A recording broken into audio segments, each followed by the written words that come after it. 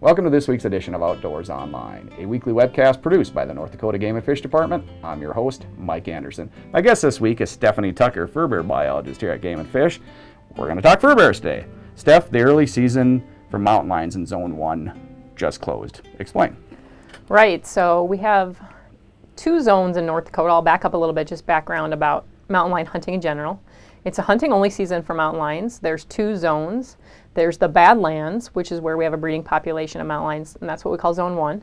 And then we have the rest of the state, which is, mountain lions take off. They're well known to disperse away from their natal home ranges at a certain age. And so they do show up in other areas of the state as well. But in Zone 1, where we have our primary population of mountain lions, we have the zone split into an early and a late season. And the early season starts right around the time of archery. It's late August. Yep, archery season for deer. And then it runs through deer gun season. And then right after deer gun season closes, the late season opens. And really the only difference between the early season for mountain lion hunting and the late season for mountain lion hunting is in the late season you can pursue mountain lions with hounds. But otherwise, there's a lot of predator culling going on or just boot hunting going on for both seasons. So how did the early season go? In the early season, we had a harvest limit of 8 mountain lions, and only 2 were taken. So that was probably the lowest harvest we've had in our early season mountain lion hunting season since the season opened over 10 years ago. Zone 2 actually doesn't have a quota. Like I said, the mountain lions that turn up in Zone 2 are kind of these dispersal subadult mountain lions. Typically, they've already effectively removed themselves from our breeding population, and so we don't limit the take there because there's not really a breeding population we're trying to protect. Oh. And so if mountain lion turns up in Zone 2, it's already no longer part of our population, and then we let hunters go ahead after those mountain lions. And then in Zone 1, the late season harvest limit is 7 or 3 females, whichever comes first. And so we have this female subquota. Generally speaking, you can't tell the difference between male and female mountain lions just when you're out boot hunting or predator calling, but hound hunters, on the other hand, who might be pursuing with hounds, might have an opportunity to differentiate between a male and a female, especially if they bay one in a tree or something like that.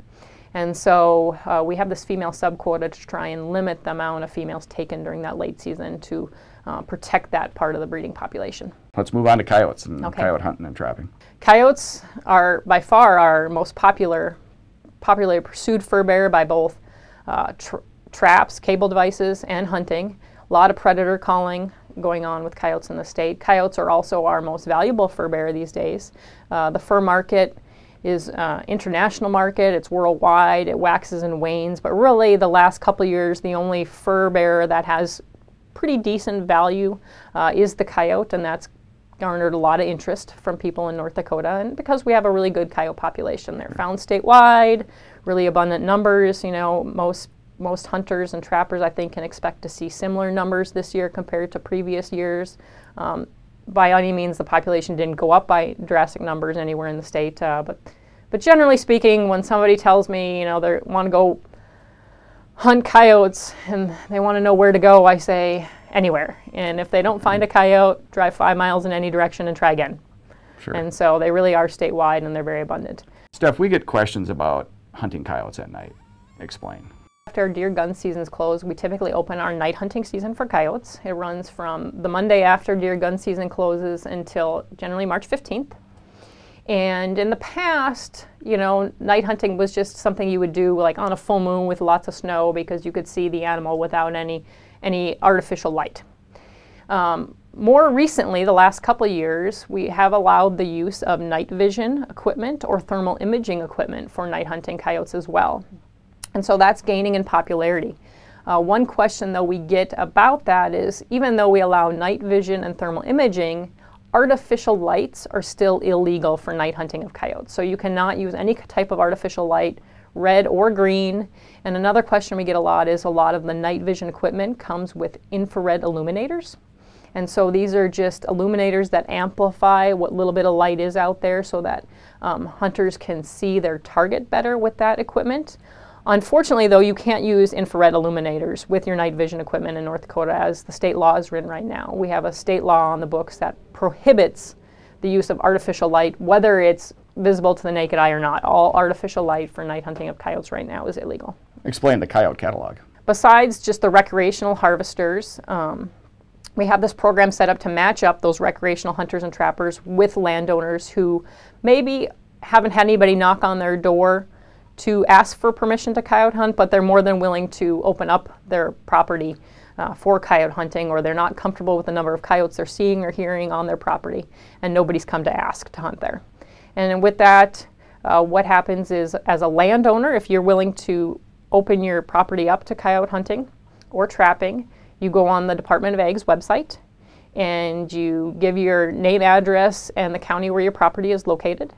And then hunters and trappers can sign up on our website, and they indicate the counties that they're willing to travel to hunt for coyotes, hunt or trap for coyotes.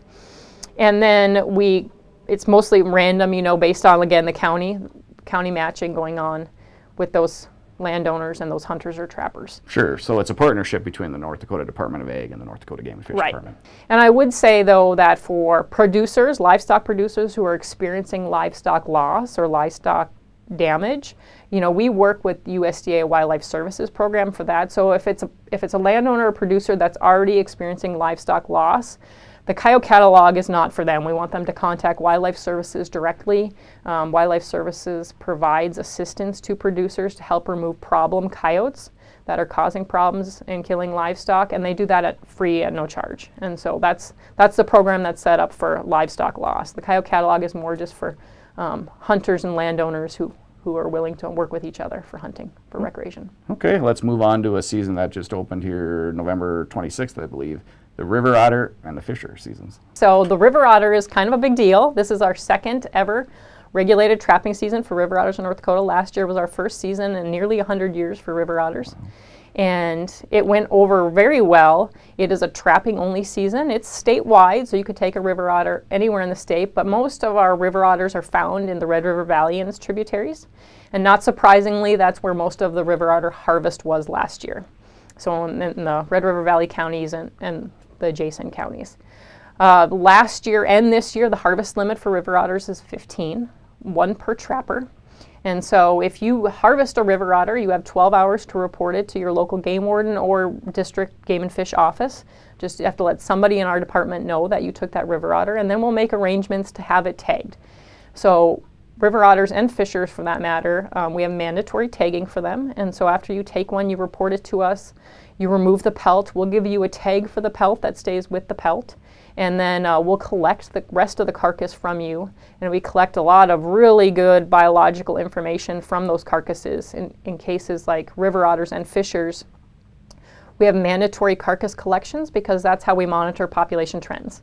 So all the information we need on how the population is doing comes from those dead animals, and that's why we require trappers to turn in those carcasses. It's important to note that the harvest limit of 15 river otters was reached on Sunday, December 2nd, so the river otter season is now closed. We've had the fisher season for, what, a decade already? Or no? Right, pretty close. I want to say we opened probably around 2010. We opened the first regulated fisher season, modern regulated fisher season. And that season, we don't have a harvest limit, but it's pretty short. We have a 1-week fisher season.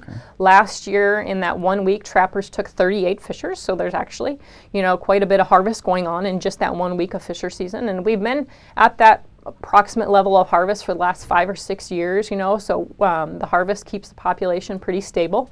And again, that's a trapping only season for fishers, one per trapper. And the fisher season, though, is only open east of Highway 281. And so there is an open and closed zone for the state. The primary reason for that open and closed zone is we want to allow a harvest of fishers where we have most of our fisher population.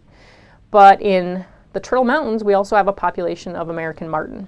And we don't want trappers trying to target fishers in the Turtle Mountains because they'll probably catch a marten in the process. And we don't know enough about our marten population to allow a harvest up there yet. And so that's why we have those separate open and closed zones for fishers in the state. Okay, the North Dakota Game and Fish has over 200 wildlife management areas, probably right around that 220,000 acres of land. Obviously, you can trap on wildlife management areas, but there are some rules. Right. You know, probably the biggest rule for trapping on wildlife management areas that trappers need to be aware of is that all of your equipment needs to be tagged with either your name, address, and telephone number or your equipment ID number, your equipment registration number. To get your equipment registration number, you go log onto your account on our Game and Fish web page, and there's a little button in there where you click, just generate a registration number. That registration number stays with you for your life. It'll never change, so you can use those tag numbers year after year. That registration number is also good for like ground blinds or tree stands you might leave on WMAs, trail cameras, fish houses that you leave on the ice overnight and things like that. And so that registration number is good for a lot of things, but that is different from private land in North Dakota in that on WMAs, and new this year also is WPAs, so Fish and Wildlife Service also adopted those rules on the WPAs. You need to have all of your equipment tagged. How about cable devices on wildlife management areas? We don't want trappers setting cable devices on wildlife management areas until after our upland game seasons are closed, because there's a lot of activity with upland hunters using dogs. And so we don't allow, you know, the cable device season is opened. It opened actually this past Monday, November 26th, but you can't use them on WMAs until after the upland game seasons close in early January. A lot of good information, Steph. Thank you. Yeah, you're welcome. For more information on hunting and trapping fur bearers in North Dakota, go to the Game and Fish website at gf.nd.gov. For fur bear biologist Stephanie Tucker and the rest of the staff here at the Game and Fish Department, thanks for joining us for this week's Outdoors Online. We'll see you again next week.